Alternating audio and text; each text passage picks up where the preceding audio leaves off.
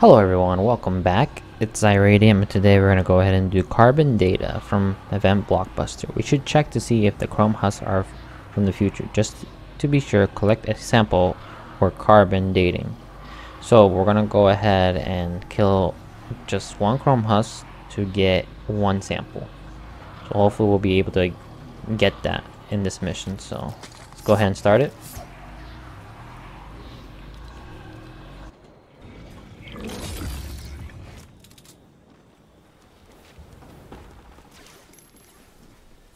Oh, there's a chrome husk right here. And looks like it didn't drop anything.